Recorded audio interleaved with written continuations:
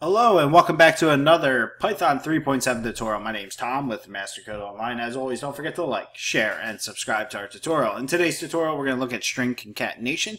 And what string concatenation is we combine two or more strings together to create a new string. We're not modifying any strings, we're creating a new string since strings are immutable. So let's go ahead and take a look at an example here. We're going to do a print function here, and we're going to say master and close out that string, and a plus symbol is how we concatenate code and close out our string, and another plus symbol to concatenate, and then online like that. Alright, hit return. There we go. We can combine three strings together to create a new string.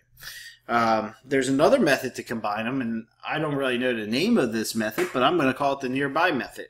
Let's go ahead and do print, and we're going to do master like this, space, and then code, and space, and then online. Now, I think this is a really bad way to do it. It's not clean.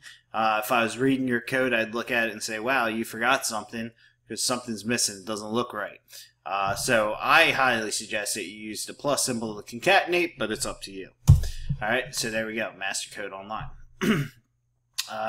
Let's go ahead and look at another example by creating some string objects and combine them that way. So we'll do A is equal to master, and then we'll do B is equal to code, and we'll do C is equal to online like that, and we'll do D is equal to A plus B plus C, and we'll call D, and we got master code online. Alright, that's another way to do it.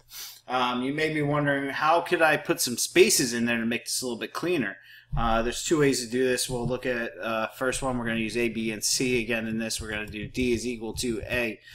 We're going to concatenate an empty string, or a string that contains a white space, plus B, and then we'll do plus, and then a white space again, and then plus C, like that, and we'll call D, and we got master code online.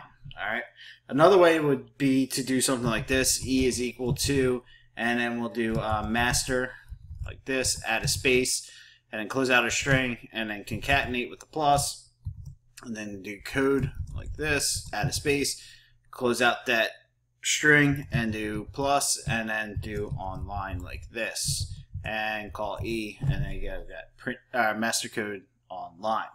Alright, so if you guys have any questions on how to concatenate a string in Python, let us know at mastercode.online. Otherwise, I'll see you in the next tutorial.